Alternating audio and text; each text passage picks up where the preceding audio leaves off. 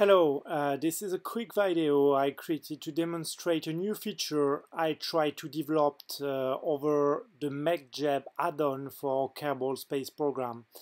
As you may know, MechJeb is a tool that is able to perform automatically some very advanced tasks in Kerbal Space Program.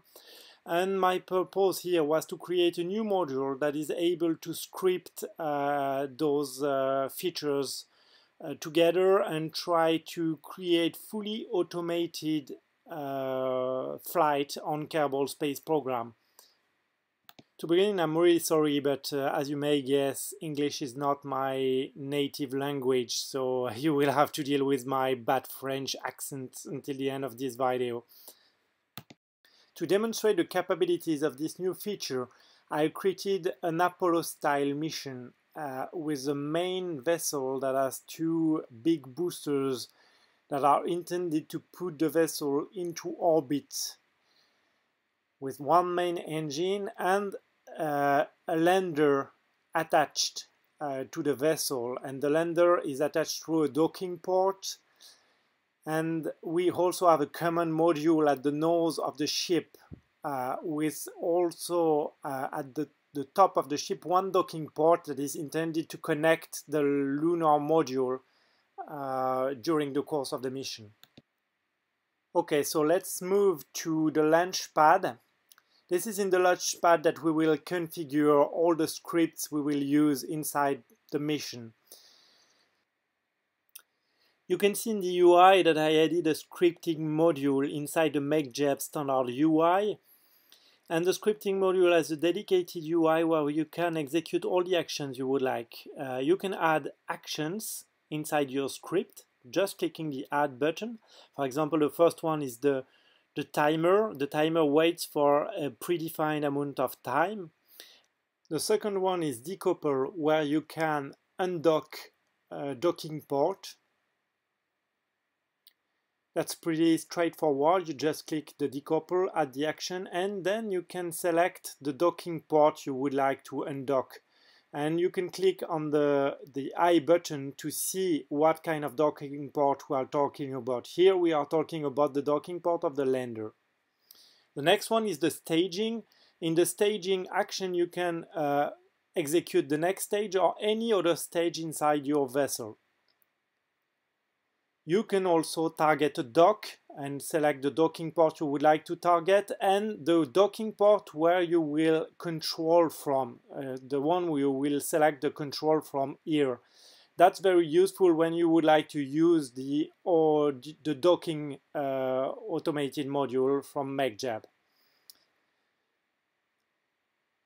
The target body can target a celestial body. You can select any body, for example the moon here. The pause action will execute a wait during your script where you need to manually click on a button to continue your script. That's very useful to perform manual actions. The crew transfer can move crew members from one pod to the other. For example, Jebedia Kerman from the command pod to the lander can. That could be useful. The quick save will execute a quick save. The RCS will help you to enable or disable the RCS on your chip. The SAS will also be used to enable or disable the SAS stability automated system. And you can choose if you would like to execute it on the main ship or any other ship.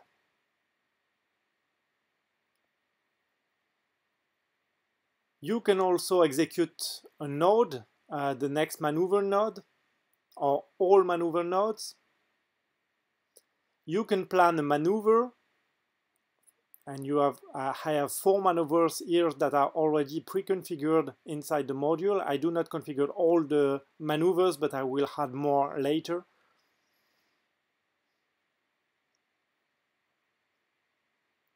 You can also manage a warp. For example, when you change the sphere of influence of your vessel. And you can also manage pre-existing MechJeb modules, for example, the ascent module, the docking autopilot, or the landing module. And the idea here is that you configure all the setup of the module inside the module UI, and the scripting module will perform a snapshot of that. When you add it, it performs a snapshot of the setup you have made inside the UI, and it will reconfigure the module according to what you set here.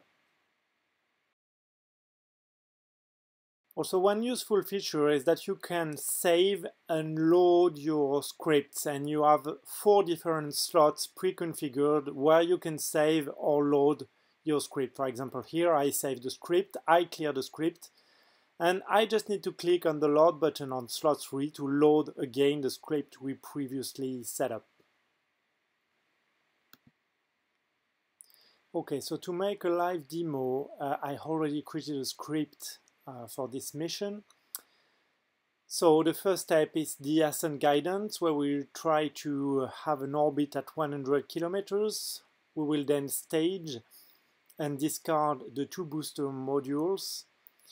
We will target the moon and try to execute a Hohmann transfer to the moon.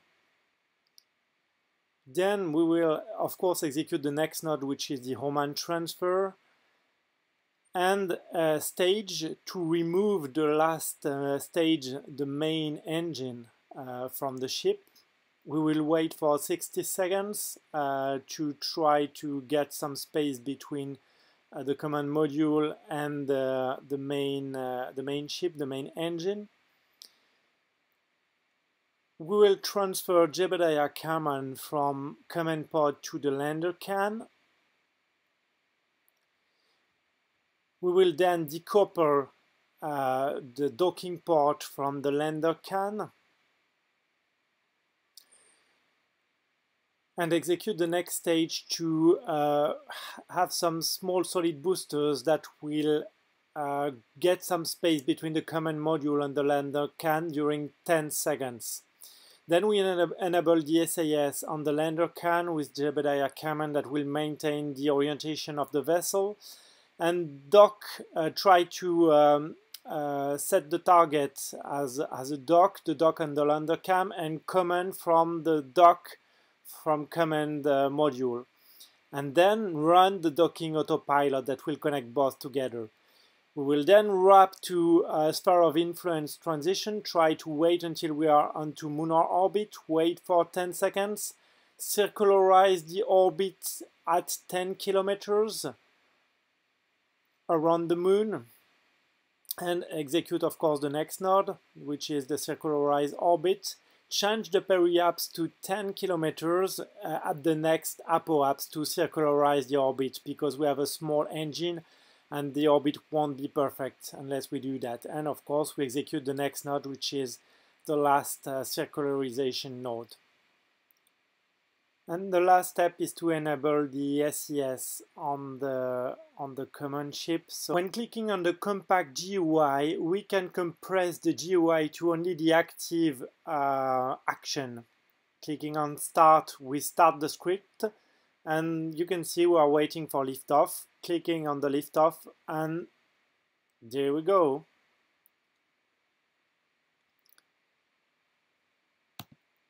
So here the ascent guidance module is active, and it will try to create an orbit around 100 kilometers.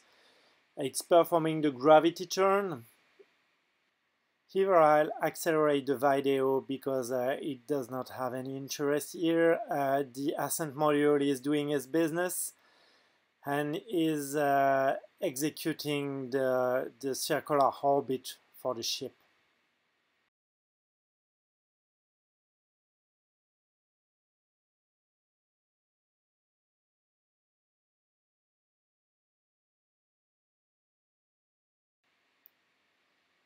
When the ascent module is over, the next action is to execute the staging, and as you can see, I'm dropping the boosters here, and it has been automatically executed because the ascent module was over and sent this information to the script module. If you look at the full UI, you can see that we already executed 4 tasks: the ascent guidance, the staging, we already targeted the moon, And then we are executing the human transfer to the moon. As you can see in the map here, the human transfer node is already set up, and we are just waiting for the execution of this node to perform our moon encounter. The module is wrapping the time automatically.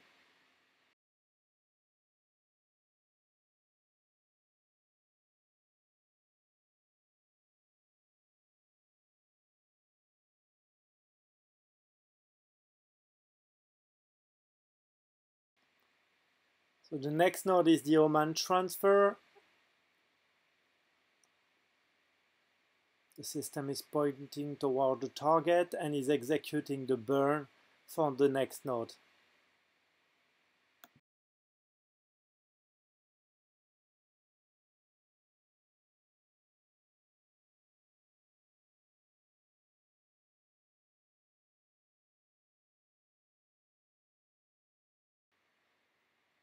Next step is to drop the third stage. So we keep only the lander and the command module. And we wait for 60 seconds to try to get some space between the third stage and the lunar module and command module.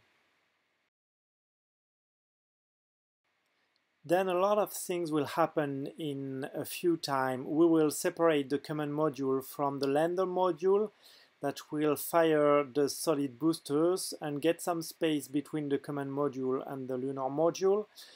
We will target the docking port of the lunar module and command from the docking port from the command module. So first step is to transfer Jebediah command from the command port to the lander can, then decouple the docking port, staging, wait for some time, and enable the SAS on the lander can, try to target the dock, and then run the docking autopilot. And the docking autopilot will connect both vessels together.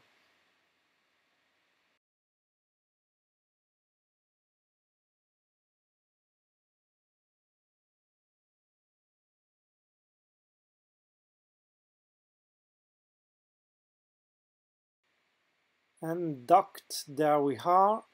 And the next step is to warp until we transition from sphere of influence. So we will warp until we encounter the moon and are under the moon influence. Okay, that's it. And so next step is to circularize an orbit around the moon. And the node has been placed automatically to try to get a circular orbit at 10 kilometers above the moon. And now we are executing the next node, and the system will auto-warp until we need to decelerate to execute the circularized node. The deceleration burn will need a lot of time, so I'll accelerate the video here, but I think you catch the idea behind the new module I tried to develop for MechJeb 2. I will try to submit it through GitHub so everybody can get the benefit from it, and I hope it will work and you will get this in one future release for MechJeb. Thanks for watching, and have fun with Kerbal Space Program and with MechJeb 2.